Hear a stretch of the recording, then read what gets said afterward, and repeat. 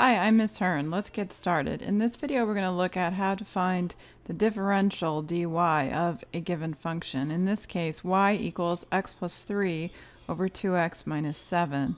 When we refer to dy, you can think of it as the numerator portion of the expression dy dx. dy dx is equal to the derivative of whatever function of x that you've been given. So when they ask you for dy, all they want is your derivative expression multiplied by dx. So in this case, for example, dy dx we would find using the quotient rule. The quotient rule tells us the bottom times the derivative of the top minus the top times the derivative of the bottom over the bottom squared. In this case, that would give us dy dx equals the bottom, 2x minus 7, times the derivative of the top, but the derivative of x is 1 and 3 is 0, so it's just going to be 1 minus the top, x plus 3, times the derivative of the bottom.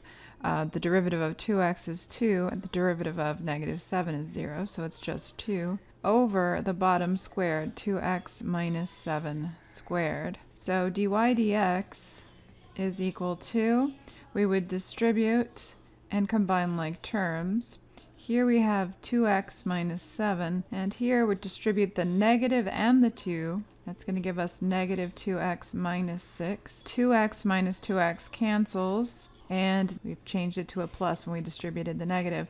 So negative 7 plus negative 6 is negative 13. So we have dy dx is negative 13 over 2x minus 7 quantity squared.